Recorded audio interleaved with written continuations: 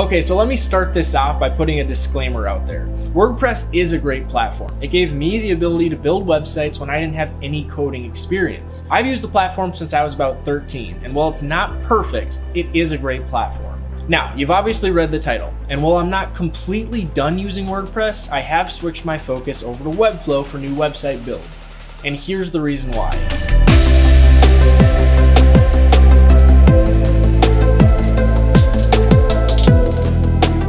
Really briefly, let me give you a quick background of page speed. Page speed is the time it takes for a website to load. If you have a slow page speed, your user experience is going to go down. If users have to wait more than a few seconds for your website to load, they're going to leave and find a website that does load quickly. Now, there's some debate on whether or not page speed affects your website's visibility on search engines. In my opinion, I don't think it's a huge ranking factor, but I absolutely do think page speed directly affects your search engine optimization. Google has been warning publishers of this for years, saying to get your website sped up. Well, it sounds like there are going to be some more changes coming soon to make page speed an even bigger factor in the search results. But no matter what, if you believe page speed affects your SEO or not, you have to agree it affects your user experience in a negative way, and that should be enough to get us to speed up our websites. This brings us back to WordPress. While WordPress has so many great benefits, the one negative, and it's a big one, is that WordPress is notoriously known to have slow page speed. And yes, it absolutely depends on the type of website. I'm not suggesting that you can't have a quick page speed with WordPress.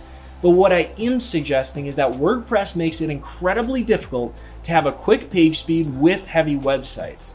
And by heavy websites, I just mean websites with lots of images, videos, and graphic styling. So the two general scenarios for WordPress are as follows. You can use WordPress templates that look decent and have semi-quick page speed, but usually aren't very customizable. And then you can also use page builders like Elementor or Divi to build the site. But the issue with these builders is that they come with a lot of code that bogs down the website. Another factor is third-party plugins, but we're not even going to get into that right now. So now you're left to deciding whether you want to have a quick website or if you want to have a fully customizable website.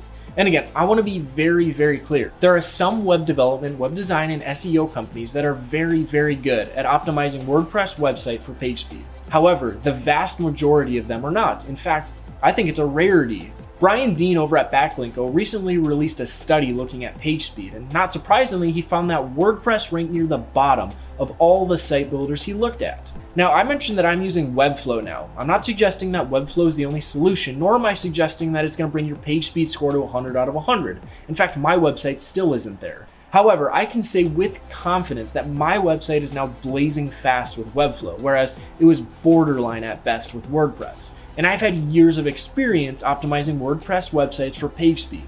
And WordPress has had years to optimize their system for page speed, yet we haven't seen much, if any, improvement. And now that users are expecting more images, graphics, animations, and videos on their websites, the websites are going to get slower, not faster, which means either the system, the content management system, has to change, or we have to find a different system entirely.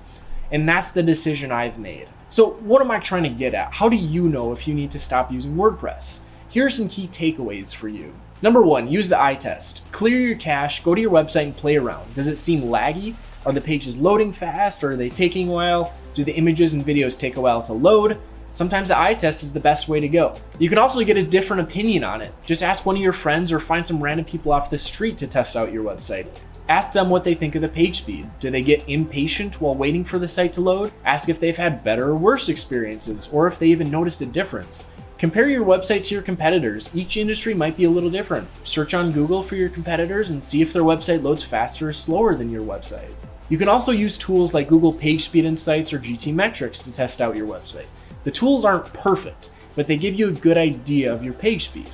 Also, your desktop score is almost always going to be faster than mobile, so be sure to check mobile since more users are using phones these days to search online. If you have a web developer, web agency, or SEO consultant, be sure to ask them what they're doing to optimize your website for page speed. Make sure it's a priority for 2020 and beyond. Again, if your website doesn't load quickly, users will leave your website and find another one that does load quickly.